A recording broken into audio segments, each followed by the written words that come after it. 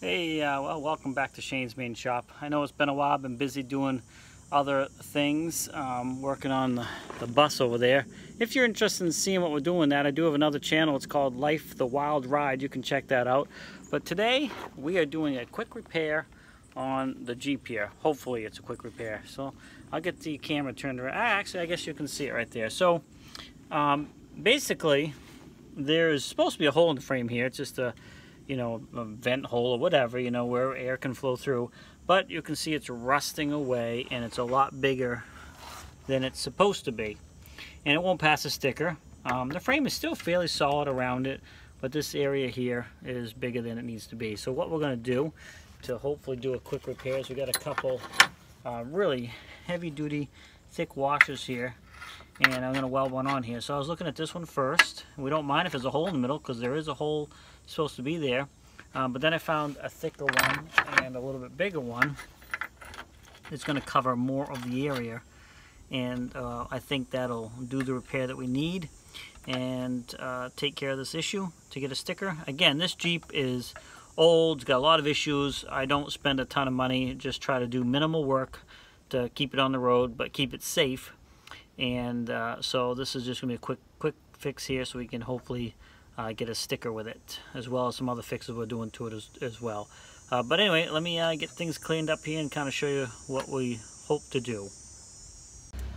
Okay, well, I got it welded here, and I'll turn the camera on here and show you a second here. But I did find it on the other side of the frame. It's got a hole too.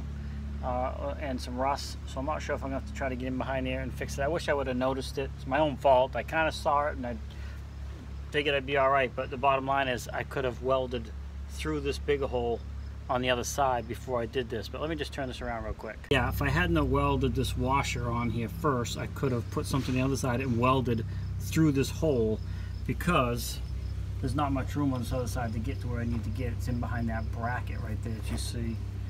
It's right in here.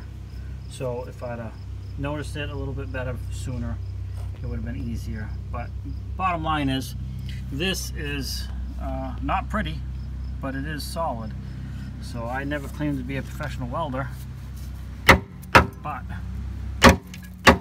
it is not coming off, and that section of the frame is much more secure now than it was before.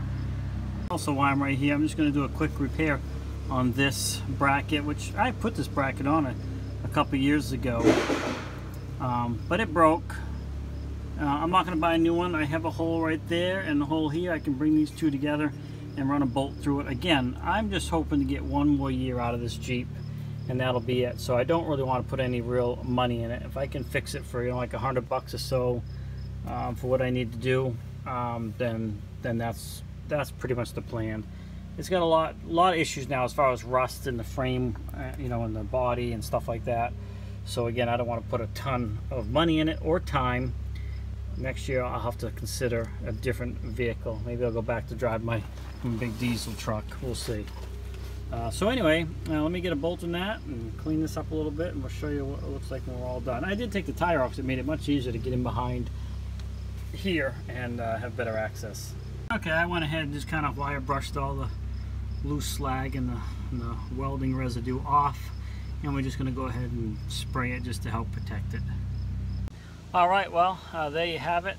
So like I said, I cleaned this all up and I just sprayed it some flat black just to protect it a little bit from just being plain metal. I don't know why I did that, to be honest with you, because that certainly is going to last a year even without painting it.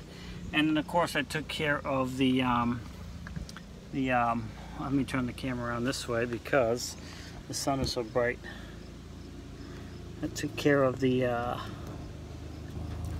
muffler hanger here that was broken.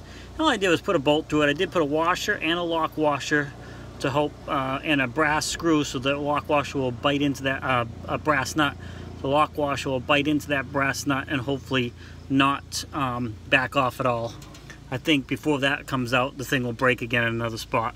But like I said, it just needs to get us a year. So the only thing I gotta do on this thing now is I gotta put a new shock on the other side. I gotta pull the gas tank out to do it, and the gas tank needs new straps. And then I gotta finish messing with the exhaust manifold that has a slight leak. There you have it. Just a you know, just cheap, inexpensive way to make some repairs to get me through. It's not nothing that's going to last any long term, and again, that's not what I'm looking for with this vehicle. I'd like to get another year out of it. You know, you could possibly go more if I wanted to put a lot of work into it. I personally just don't think it's worth it at this point, so I might sell it to somebody that needs parts for a Jeep, because people are always looking for parts for these things. There's still a lot of good usable stuff on it, but it's getting to the point where it's not worth it for me to keep doing the repairs. You know, just comes a time to just let things go.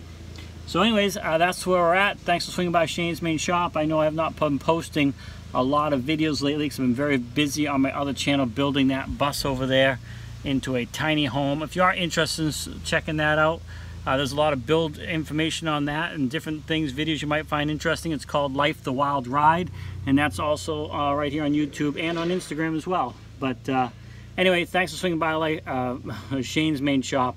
Hope you enjoyed this video. Maybe found it a little bit useful. If nothing else, hopefully slightly entertaining. Have a great day.